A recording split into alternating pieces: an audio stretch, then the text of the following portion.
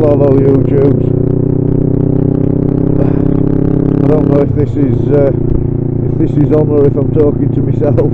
Keeps turning itself off. I'll have to get that new camera sorted. Hope you're well. It's May the 9th today, and it's my eldest son, Rigger Jnr's 25th birthday, so happy birthday little Rig. All the best to you, and he's just announced that him and his girlfriend are expecting a little boy, so oh, that's brilliant, great done, congratulations to Lotte and to Chaz. I'm over the moon. I'm going to be a grandpa at last. I made it to 50, so I suppose I'm old enough now. So yeah, I'm made up with that. Today I'm just going somewhere a bit different today. I'm no longer in work. I walked out last week. Couldn't stand being illegal and breaking so many laws anymore that companies seem to expect you to do these days. So I've done away with that. And I'm between jobs, as they say at the moment, so I'm enjoying this sunshine. And I'm heading to somewhere I've never been before. This is Seaways Calf at Friday Thorpe, I think it is. And I've never done this route before, and it's fantastic. I know you probably won't see much apart from edges at the side of the road, but there are some magnificent views up here. Unfortunately, there's a lot of these custard fields, and they're killing me. Excuse me a minute. So yeah, they are killing me. If you want to know the history of these custard fields, check out a guy called Suffolk Andy, and about Lord Custard.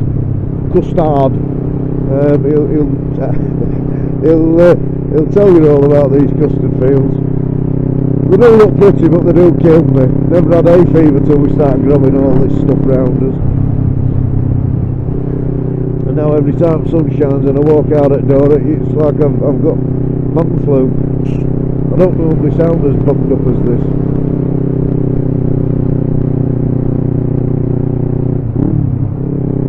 But there are some fantastic roads around here.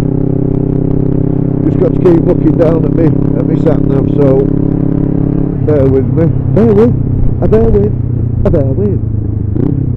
So I hope you're all well, and I hope you're all diddling well. I know I haven't put the Whitby vlog up yet. I will do. There are reasons behind that. We came back from Whitby. We'd been in the house, I don't know, about maybe 50 minutes. Mrs. Rigger says I'm going to go and put bath on because I'm cold, and I said, cracking idea, babe. She went upstairs, and the next thing I knew, she was shouting, Rig, they're trying to break in your shed. And two little local scroats were ripped the back fence down, smashed part of the side of the shed down, and had come to the front, obviously to try and get all thunder here, because they're renowned for it, the little scummy bastards. So I didn't go flying out. I knew who they were, so I didn't bother chasing them. I knew who they were, and I caught up with them later, and had a chat. Take that as you want, but I had a chat.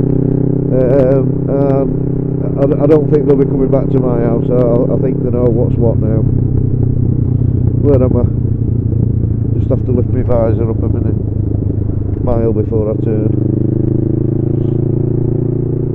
But yeah, I was extremely mad when I first realised that they were trying to break in my shed, but I did calm down a little bit by the time I saw them.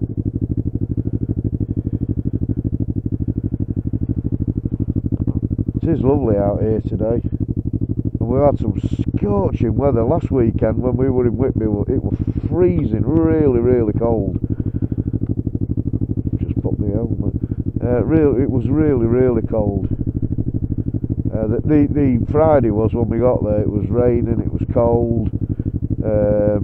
It wasn't very conducive to walking round and looking at things. But we did go up to the Abbey, which has changed a lot. Last time I went up there, it was all free. You walk straight up and into it. Now you have to pay a fortune to get in.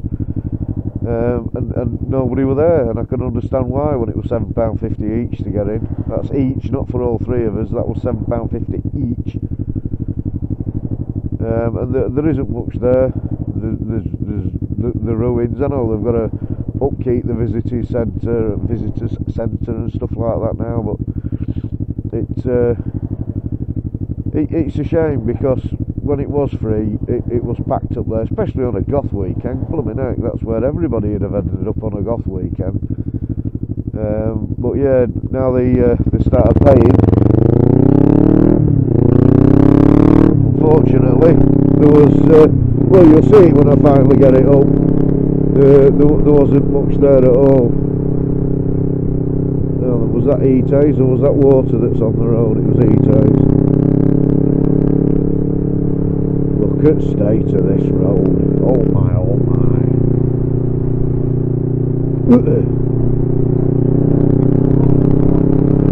I suppose they've got to do them sooner or later.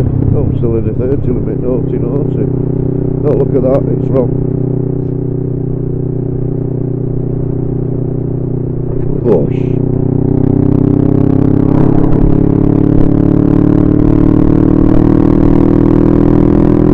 I'm not actually that far away. You probably can't hear much a minute. Got noise at bike and everything else.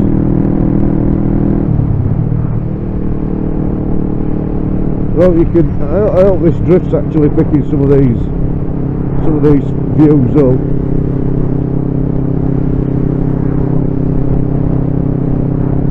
I know our cities are rammed full and overflowing, and I'm moaning about new houses being built near me and making my village into a town, and from what I remember, but there is plenty of space. I don't know why they don't build a few new cities and make them nice.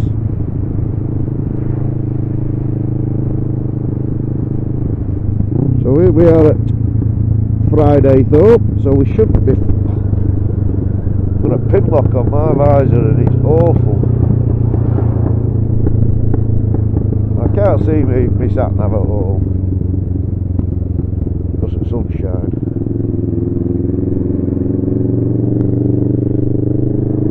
Turn left. She must be telling me to turn left here, is she? Is it here?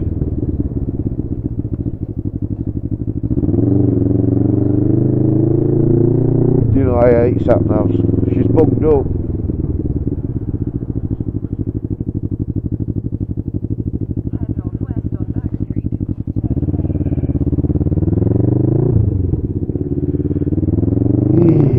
Don't you love technology?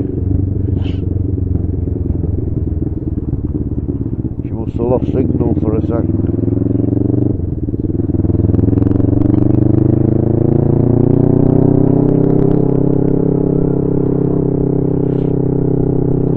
Bikes out there.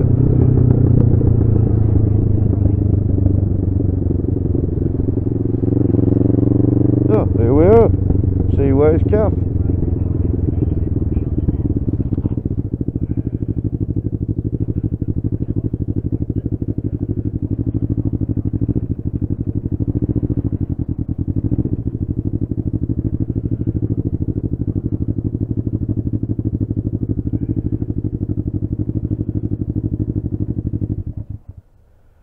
Catch you in a bit. Oh, that Seaways Cafe done. It's not bad if you've never been here, try and get here. It's a nice little cafe. Some stunning bikes here as well. Really nice. So I'm on my way to Brid now, so I'll catch you in a bit.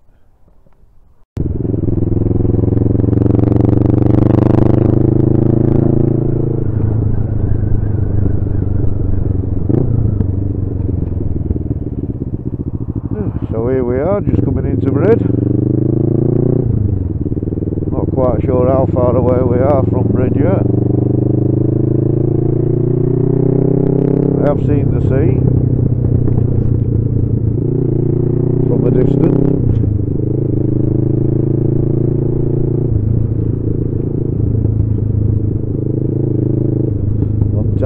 been to Bridlington.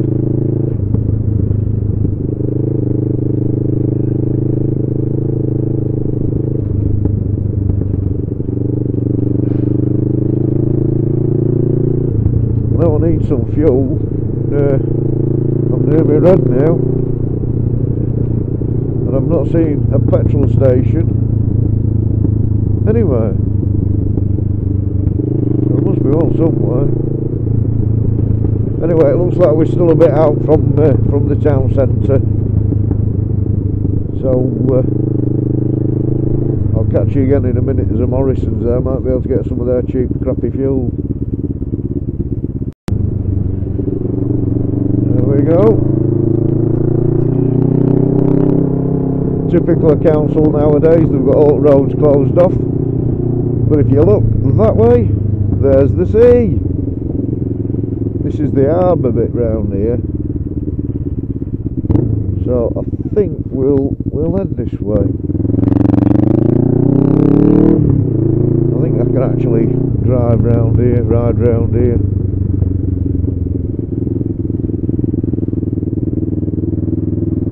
Maybe can't. Maybe drop to Gooley. Used to be able to ride down them bits. Fish and chips. Right, so that's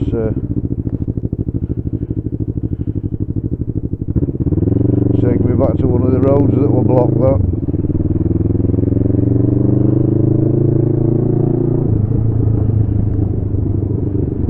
I think I'll be finding a chippy shortly. But welcome to Bridlington. Welcome to the seaside.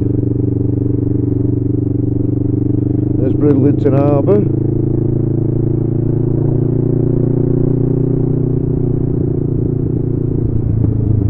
And straight in front of you, Bridlington Beach. Oh, that said restricted then, and I've just come through it. Oh, little thing about Bridlington Spa, this one in front of me. It's where I first ever saw Status Quo. 1984. I came here to see Status Quo, and Andy Bown, who was the organist for Status Quo, I was stood with his cousin, who actually asked me to go back and have a bit of a party with them, with Quo, and I didn't, like a twit, because I had a bus to catch to get back. If it had been nowadays, I'd have said, sod the bus, I'll get back somehow.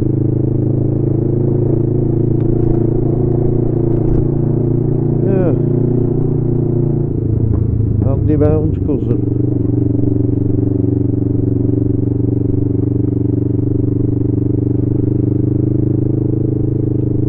The beach actually looks real. Teeth again, come on, speak English, man. The beach actually looks really nice, which is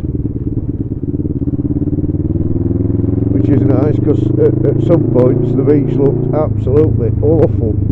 God, the roads are, I know that much. I don't know how much of the beach and things you can see, because I'm having to keep my eyes about me. But yeah, it looks really nice. In fact, let's pull in. Not going to wait, no, pulling up here, is it? Only for 2 minutes. Shut up.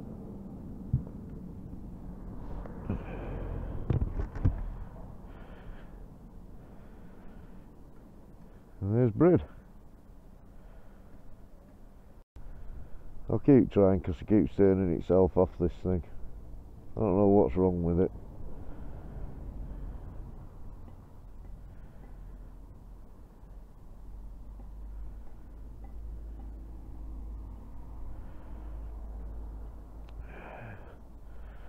The old Thunder was going to get changed until, like I said earlier in the vlog, I keep trying.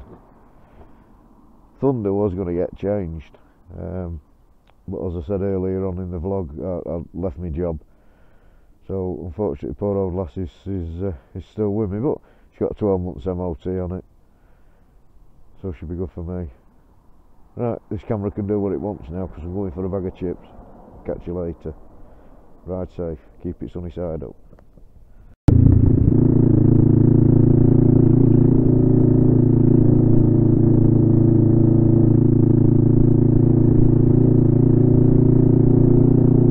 Well, thanks for the chitty Rid. And I might see you again soon sometime.